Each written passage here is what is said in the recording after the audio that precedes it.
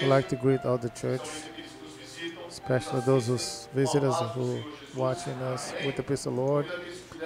I invite those who can to stand up. We're going to open our books in Isaiah chapter 6. Isaiah chapter 6, verse 1 through 6. Isaiah 6, verse 1 through 7, actually. Yeah. Isaiah chapter 6. From chapter 1 to chapter 6, from verse 1 to verse 7.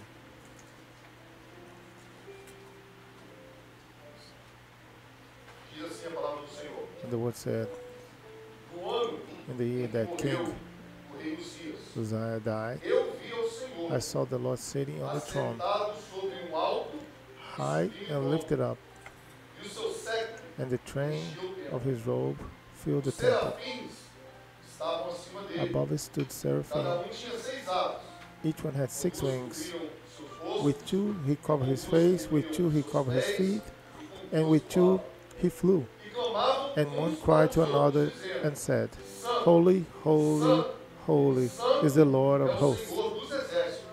The holy earth is full of his glory. And the posts of the door were shaken by the voice of him who cried out, and the house was filled with the smoke. So I said, Woe is me, for I am undone, because I am a man of unclean lips, and I dwell in the midst of the people of unclean lips. For my eyes have seen the King, the Lord of Then one of the seraphims flew to me, having his hand a live coal, which he had taken it with winged tongues from the altar. And he touched my mouth with it and said, Behold, it has touched your lips. Your iniquity is taken away, and your sins purged. Blessed be the name of the Lord. We bless your name. We adore you, Lord, for one more time to be here in your presence, in your house, to surrender our praise. We ask you that you can complete the blessing reserved, prepared for each one of us tonight. We pray in the name of Jesus. Amen. Please be seated. My brother, the text that we read, it starts speaking about a situation of where we don't like, and we sometimes don't even like to mention, to talk about the death. The people was going through a difficult moment because the King Uzziah,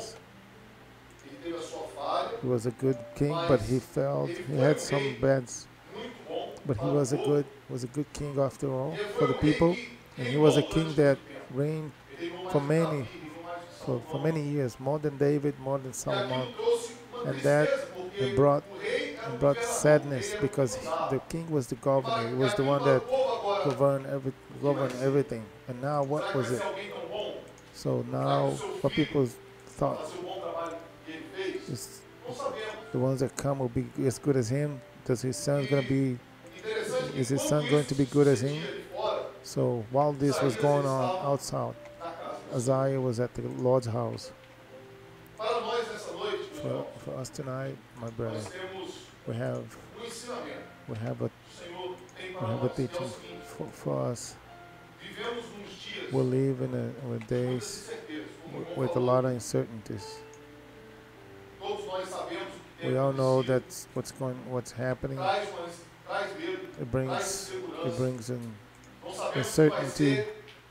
We don't know how it's gonna happen. We don't know what's gonna happen with them in relation to anything. The world out there, it's like that. They're always scared. They're afraid. My brethren, but we're here in the house of the Lord. While the world out there experiment the death, while the death experiment sadness, Isaiah experiment something unique, something supreme. He started saying, in the year that the king died, I saw the Lord. And the certainty that the Lord is the same Lord of our lives, because it says like that. I saw the Lord. He was sitting in an altar, a supreme throne. The throne was not empty. Jesus died, but Jesus is alive. But when Jesus said, I'm going to my Father, and he's sitting at the right side of my Father, it's because the throne is not empty. John saw that in the Revelations. Isaiah said, I saw the Lord, I saw the angels. What we experiment here tonight, what we have experiment in the presence of the Lord, it's an operation. While the Word lives with that, we have in our hearts, we have experiment. That day after day, service after service, the Lord is alive. The operation of the angels, the angels are here because there's forgiveness of the sins. This is what we have experiment. We will not dignify for this, like Isaiah said. I'm a man of impure lips, and I live among the people with. We're not dignified. None of us. No matter what you do, you're not dignified. But the Lord touched our lives. Jesus changed our being. He transformed our destiny. He transformed. The angel comes with a.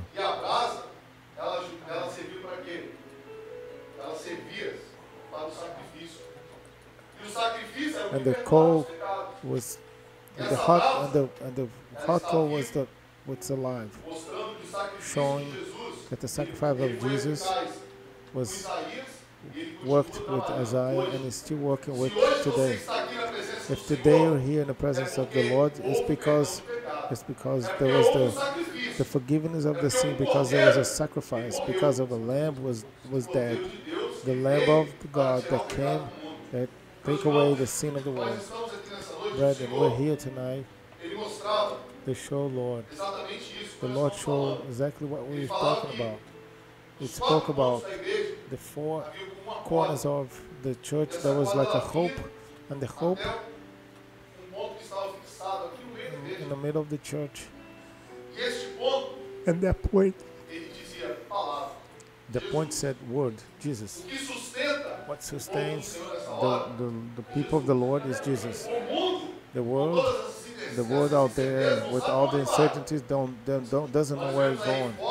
We see pictures, videos, pictures of supermarkets missing everything, but we don't have to be afraid because the word has confirmed all that. The word says all that. But the word says, when the things start to happen, please look up on the sky, look above. This gift said there was a lady here tonight, and she was not in the center next to this point, this fixed point. She was sitting, and there was a bag with her, and in this bag she had mails, letters. And she kept all those letters, and those letters for her was like a form of direct her life. Give a direction. The letter, the correspondence, it's good for what? It brings us news. It brings us good news and also brings us bad news. Sometimes it's a bill, it's an invoice. When it's an invoice, the interesting thing is when it's an invoice we pay, the bill we pay, we keep a piece of it, and then the rest we throw it away. The remembrance that you have that has brought you here, that brought the sadness. Sometimes you look away, and you look for a way to give a direction to this letters. The Lord has given us a gift. Listen to the heavens, and I'll speak to you, brother. Please, in agony, please look up above. The voice comes from the heavens. This environment here, it's all agony. But the voice that comes above gives us the sustain. It sustains us. It gives us the joy. It gives you direction. And the bless of this sisters, you listen to the voice. Go to the center. We are going to be victorious if we are firm in God, in Jesus. The church will only be victorious if we have Jesus besides us as a guide. Isaiah was a servant. But his experience, he was a believer. But his experiences, when he saw Jesus life sitting in the throne on the right hand of the Father, and tonight we can contemplate our Jesus who lives on the right hand of the right side of the Father, listening to us. And this is the word of Lord tonight. We're going to glorify the Lord. Amen.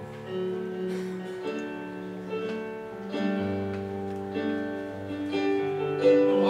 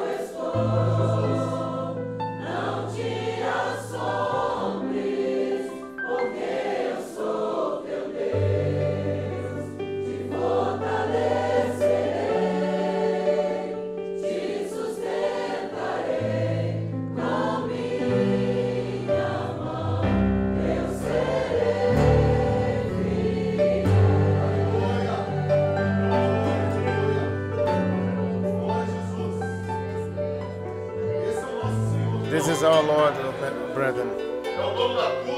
It's the arms of the cure, the power. It's the Amen. It's the beginning, the end. It's the Lord of our lives. It's who died for us. Blessed be the name. Please stand up. We're going to have another word of adoration to the Lord.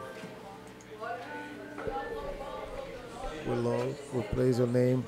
We praise your name because you're a God of salvation. Because we don't deserve that. But you put us in this world, in this way. Amen.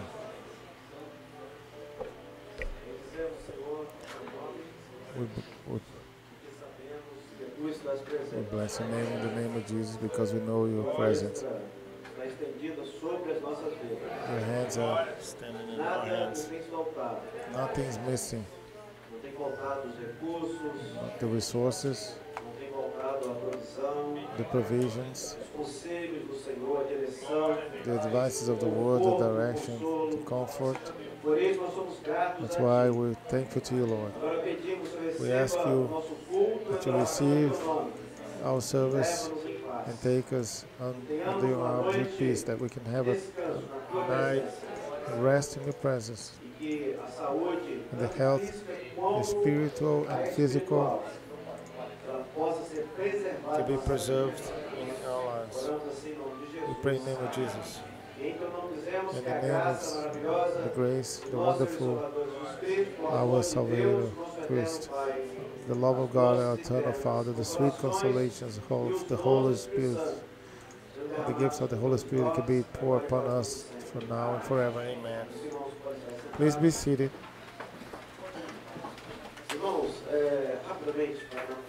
Real quick, not to take my time. We had a weekend blessed by the Lord in Boston and Connecticut. Two one in Boston and one in Connecticut. Amen. Please glorify the Lord. This is the answers of our prayers. We had a seminar over there, meetings last week. The Holy Spirit. This is a bulletin. This is a prevention bulletin, the coronavirus. It's in English. We have to do what's computers. As a person, we have to follow. We don't need to read it. You can read it there. Those are the cares you need to take. How to greet people. We're not going to close the church until it's really necessary. Please be alert in what aspect. Following all the orientations, all the government, the news, doctors, everything that's oriented us. Let's be attentive. We are attentive to everything that's been passed down to the public, to people, but certain precautions we need to take. We're going to maintain the church only for the service. We're going to be quick service. We're not going to have meetings, no rehearsals, nothing that can take our time here. We stay in a very tight place. Without one, we have contact with people we touch, but let's avoid the max we can. Just don't shake hands, pray. Even the praise, we're going to limit it for the people. All the services in a general way, so the Lord can bless us. Unless someone really needs a prayer, we're here. But if you can, within the limit, we're going to avoid any contact, children. Let's follow all these preventions over there that's written, all the cares. Wash your hands. Amen. Let's put that in part of our lives. Instruments, microphone has to be cleaned. Everybody talks on the microphone. Clean it. At the end of the day, clean it. hygienization, not to transmit anything that can pass. As the person, the dangerous is not, the person doesn't become infected. He receives the virus and it becomes a transmission. That's the big problem. She's not only a victim, she's not only the person that's infected, she also is a transmitter. She transmits it, she passes to other people. So while we don't have any case of person infected here, we're going to keep the church open. Right? Let's be careful. Amen? Any questions? Any questions? Cameron, any questions? Tomorrow 10:30 normal and 7:30. We can receive something, close everything from the government, but we'll advise people. Up until now, tomorrow 10:30 service and 7:30 at night. Amen. Peace of the Lord. Thank you. Let's go. Let's go home. Bye.